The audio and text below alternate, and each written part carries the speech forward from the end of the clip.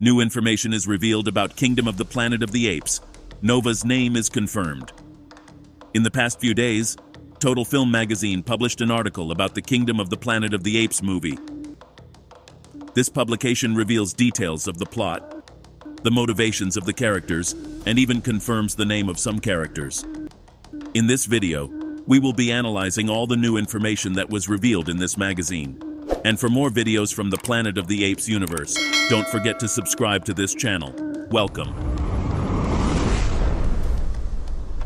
to the Oasis Geek. The article begins by summarizing Caesar's trilogy, highlighting the importance of his character, but clarifying that the new movie is not a soft reboot or a continuation, but rather they refer to this new movie as a reset. A movie that will start something new and will take place long after Caesar's story. But then the magazine goes on to say the following. Caesar is long gone, forgotten by most, but one ape, a bonobo named Proximus Caesar, played by Kevin Durand, has twisted Caesar's teachings to his purpose, enslaving apes as he searches for long-lost human technology to reaffirm the New World Order, while a young chimpanzee, Noah, played by Owen Teague, embarks on a journey of discovery, meeting young human Nova, the Witcher's Freya Allen. This part of the article confirms several things. The first is that Proximus Caesar is a bonobo. Second, that he is enslaving other apes, as we had theorized on this channel. And it confirms something that was also mentioned at the beginning, that Proximus Caesar is the last one who remembers Caesar, and he is in search of human technology. But most surprisingly, the human is given the name Nova, which leads me to think we weren't supposed to know her real name was May. When this movie started its publicity, fans quickly identified the character as Nova, the human that was in the original Caesar movies, but the director mentioned that her name was May. The problem is that in all the promotions after this, it has been mentioned that her name is Nova, including the new trailer where we can see Noah calling Nova. This means that maybe May's name was a surprise. And it could be a surprise because she could be connected to Marianne Stewart, who was the astronaut who lost her life when the Icarus arrived in the first Planet of the Apes movie.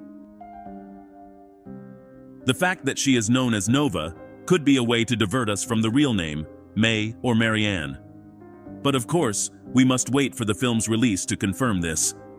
We continue reading part of the article in which Wes Ball mentions that the movie takes inspiration from Star Wars and confirms the theory we had about Noah's story. When it was mentioned that Wes Ball announced that this movie will be inspired by Star Wars, many people thought that it would be about repeating nostalgic elements from the first movies. However, in our channel we mentioned that he was possibly referring to the hero's journey. In this magazine, the director confirms that the film will be inspired by Star Wars, but on the hero's journey, that is, the story of an innocent character who fights against some problems and becomes the hero of the story. Kingdom of the Planet of the Apes is Noah's story, as Star Wars was for Luke Skywalker. Now, there are several things that Wes Ball mentions in the magazine, which are best read from his own words, which read as follows.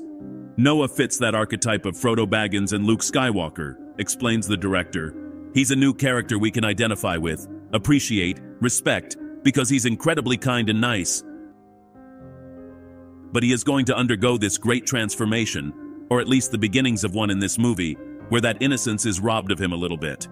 Ball labels the teen chimp a new Caesar prototype who has to carry that torch forward into subsequent movies. Providing they get the go-ahead to make more, that is. He's from a village called Eagle Clan, which has its own kind of lies, says Noah actor Owen Teague, drawing a parallel to the regime under which Proximus Caesar's apes live. It's not really lies, it's just ignorance. They keep to themselves. They're an isolationist society. This part of the article confirms all the theories that we would see a confrontation between the tribe of Proximus Caesar and the tribe of Noah. But now we have a name for their tribe, the Eagles clan, and surely this is why the initiation ritual of the tribe is with the eagles in the Forbidden Zone. This information is very interesting, but the magazine reveals much more of the story by saying the following. A small village, but they have a territory, and Noah isn't allowed outside that territory. The majority of the clan are kept within the boundaries. Noah's clan's apes are ignorant about the world outside, knowing nothing of Caesar or where apes came from. In true Disney movie fashion, Noah yearns to discover the bigger picture. The thing that drives him in his story is saving his people. But his inner desire is to learn about the world, to see what's out there, which is something that his father isn't really eager for him to do. It's this curiosity that leads Noah to explore beyond the confines of his camp. This means that although Noah could start fighting against Proximus Caesar to defend his clan and restore the Eagle's clan, the reality is that along the way, Noah discovers that his clan has lied to him, and that his true purpose could be found in his connection to Caesar. But of course, this is not directly discussed in the article. The magazine also confirms that the elder is named Koro. We see that it is mentioned that he is an elder of the Eagle clan, and we have the names of Noah's friends, Suna and Anaya. The name of the female ape we see next to Noah in the trailer is shown, who is named Dar. Then the magazine also reveals that Noah will meet May and Raka. In the original films, the Forbidden Zone is an area off limits to most apes. It's where relics of the old world of human dominance lie. Noah naturally decides to cross the border. He's going into a world he's never seen before, says Dorrance.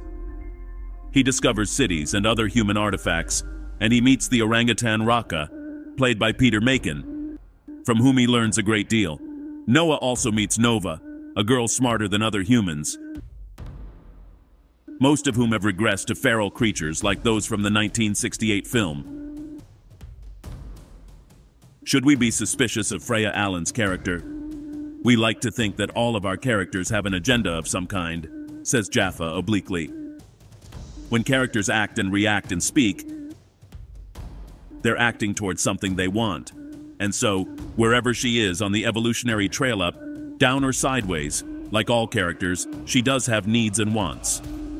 Importantly for the story, Nova is a looking glass for the audience through her pairing with Noah. This completely changes the theories about Raka in the story, and it is possible that his character is not originally from the Forbidden Zone. I believe that Raka, based on this information, could be from Proximus Caesar's tribe, and that he helped Nova escape from these apes. Raka could be the spiritual leader of the clan of Proximus Caesar, and that is why he knows so much about the past. That could also be the reason why we saw a picture of Proximus Caesar with Raka's necklace, as perhaps it was Proximus Caesar who gave it to him. The fact that it keeps hinting that something else is going on with Nova is one of the clues that makes us believe that she could be an astronaut. Then the magazine explains what we mentioned, that Nova is also a name used by apes to refer to their female human pets. However, it is mentioned that Noah also calls her Echo. Let's not forget that Taylor called the human Nova because of her connection to the stars. However, the magazine goes on to tell us about other story elements, such as Proximus Caesar's intentions, and other story elements such as the location of his clan. We will be discussing this part of the article in our next video. So if you want to know everything that this magazine revealed, don't forget to subscribe to this channel. You are on The Oasis Geek.